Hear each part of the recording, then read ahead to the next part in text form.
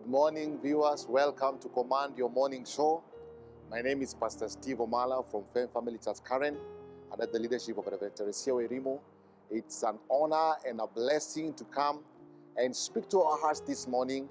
I'm going to speak to us a message, when favor locates you. When favor locates you. And we will read in the book of 2 Samuel chapter number 9. Because of time, I'll just read the first verse, but we'll go through I will just be mentioning from verses 1 to 13. We'll go through verses 1 to 19, but I'll just read verses 1 for the sake of time.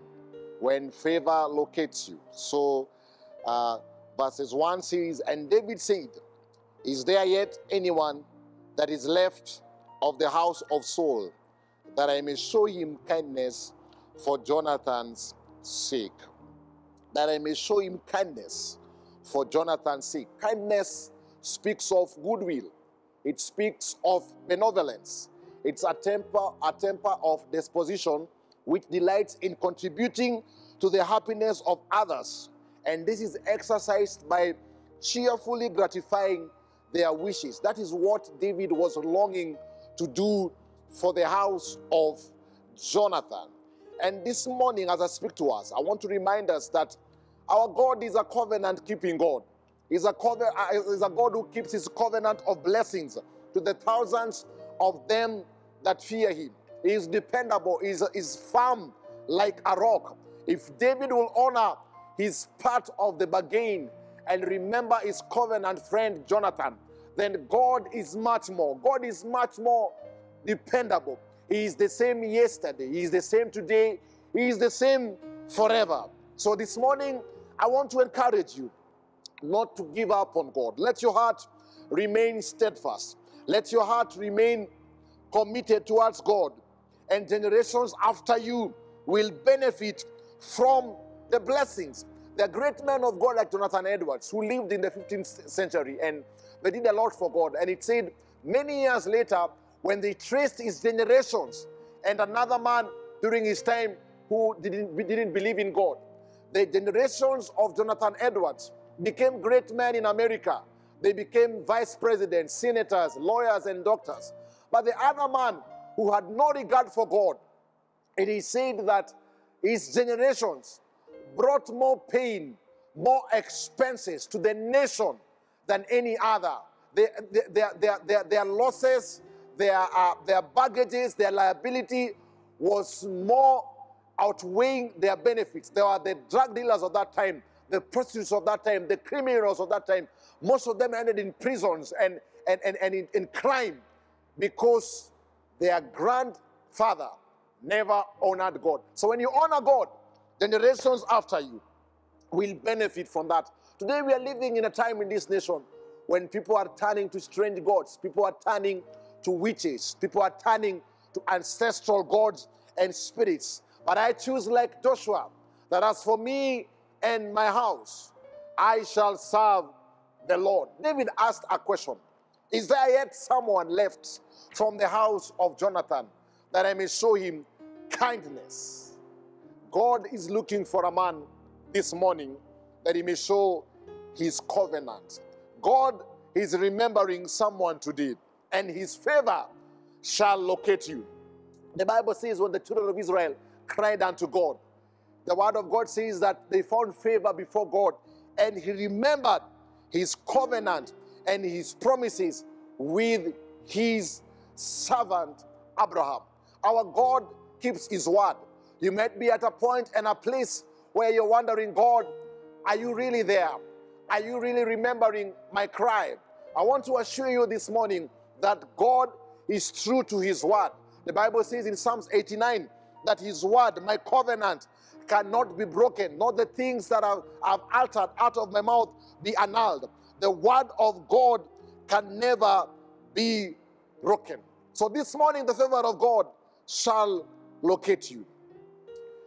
David, when he inquired of the house of Saul, the servant Ziba, in his verses, he says, yes, there is a man, a son of Jonathan, who is called Mephibosheth, but he is lame in his feet. Why was he saying lame? In other words, he was saying, yes, there is one, but he does not qualify. He is imperfect. He is not satisfactory. And this day I want to say to somebody that the God of nobodies is about to locate you with his favor. Human beings might have written you off. Human beings might have thought you don't deserve to be blessed. But God this morning, by his favor, is about to locate you. Do you know that in the book of Leviticus 21, from verses 17 to 23, according to the Levitical laws, a lame person was not even qualified to offer sacrifices. The Bible says in Proverbs 26, verse 7, like the useless legs of one who is lame is a proverb in the mouth of a fool. So Ziba was telling David that Mephibosheth is not good. He is completely useless. Let me say this to somebody, that this morning I am speaking prophetically to you, that you might have been written off, but this is your set time of favor. The set time to favor you has come. The favor of God will locate you. God will remember you this morning and show you his kindness. People will be wondering, how did you get that job? People will be wondering, how did you get that promotion? People will be wondering, how did you get married? We had written you off. Why? Because God is about to remember you and show you his kindness. His favor shall locate you. So Ziba is asked, although he disqualifies Mephibosheth, he is asked, where is he? Today there is a command from the throne of heaven, and God is looking for you that he may show you favor, that he may show you kindness. Mephibosheth was in the land of Lodibar, a place of no pasture, a place of wilderness. I want to speak to someone today. You might be in a place where you have been abandoned. You might be in a place where you have been forsaken. You have been wounded and disappointed. But I want you to know one thing. Even if people have written you off, even if people have said it is over and concluded on your case, the favor of God this morning shall locate you. And what is it that happens to a man when the favor of God locates them? This is what happens to Mephibosheth when the favor of a man located him. The favor of David located him. But for you, this shall be your story when the favor of God locates you.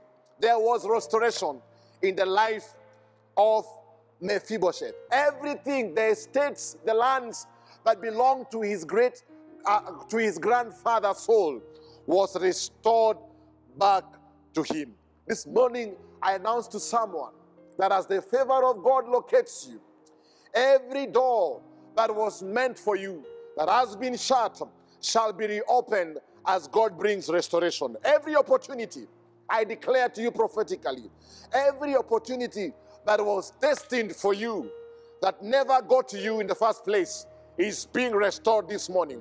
I want to announce to you that as God restores you, every promise that you have been earmarked for by heaven and you never embraced is being restored back to you. It is coming your way. God shall restore unto someone this morning wasted years, wasted opportunities, doors that were ordained for you that you never walked into is coming back to you. By God's grace, lost goods and waste opportunities over the years are finding their way back to your life. I want to announce to somebody that your best days are not past. Your best days are yet to come. Because as the favor of God locates you, then your best days shall come to you.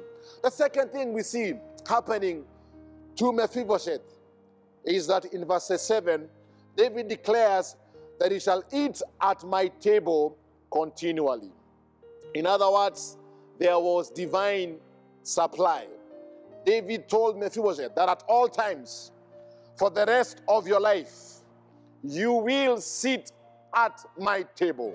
I want to announce to someone this morning that as the favor of the Almighty God locates your life, you will experience unending victories. You will experience unending success where you have failed in the past. Get ready to enjoy supernatural favor that brings effortless triumph in every area of your life. There is somebody you have struggled all your life. You have never known what it means to enjoy the fruits of your labor. As the favor of God locates you, you will enjoy unending victories. Where you have failed in the past, get ready to enjoy success. The Bible says in Isaiah 55 verses 2 that come by without money. Without money means minus your effort.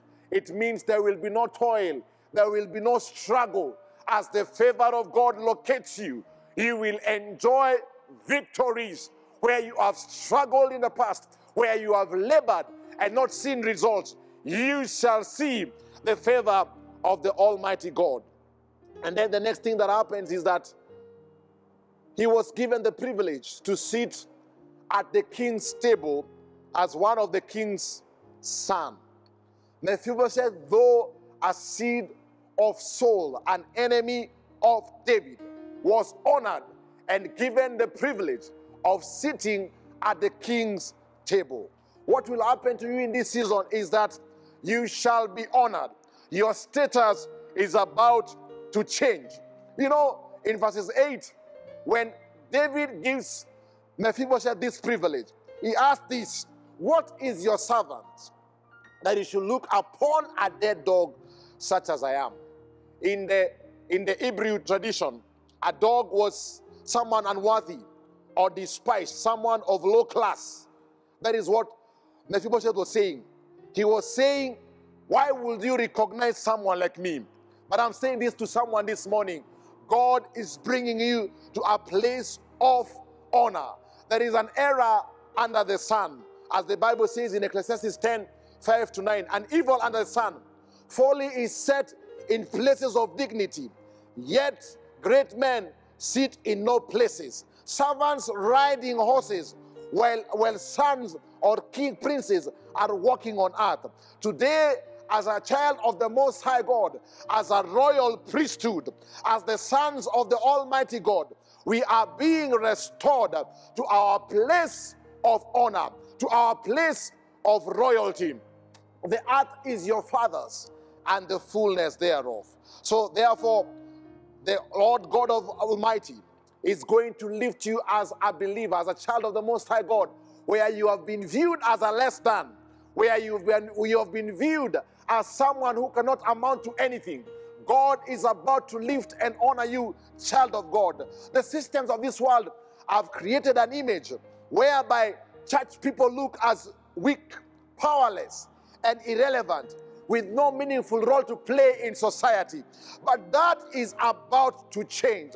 Where we have been told that as a church, we cannot speak, we are not a voice, we shut up. A time has come for us to arise and shine, because our light has come. As darkness covers the earth and gross darkness the people, the glory of the Lord shall rise upon us, and the Gentiles and kings shall come to the brightness of our rising. God is restoring us as his church to our rightful place and position as sons of the kingdom. I believe that the best movers, the best shakers of our time will arise from the church. In times of crisis, as the favor of God locates us, just like Joseph in a time of famine, God is about to raise somebody in this nation. Just like Daniel was exemplary and outstanding in the Babylonian kingdom, somebody is about to rise in this season and offer solutions to the nations. Forget the former things. Forget the pains of your past. Let your mind be renewed and enter into that new place that God is ushering you into. This morning, may the favor of God locate you. May the favor of God locate you where you are. And may your status be changed. May your name be changed this morning. May God restore unto you the wasted years. May you experience restoration. And may the favor of God locate you. And may God Almighty change your name and your identity from a beggar to one who is a blessing to others, from a place where men run to you because of your problems, to one whom is honored, just like Jabez. May God turn around your pain and your sorrows this morning, and may your life be a story of honor and the goodness of God as the grace and favor of the Almighty God locates your life. Let us just pray.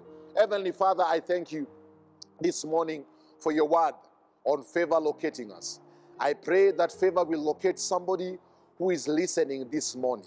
I pray that somebody who is trusting you for wasted years, for what was meant for them that was taken, for those that have been shut, may your favor locate them. I pray that favor locates somebody this morning, that they will get a promotion. I pray that favor will locate somebody this morning, that they will get a miracle job.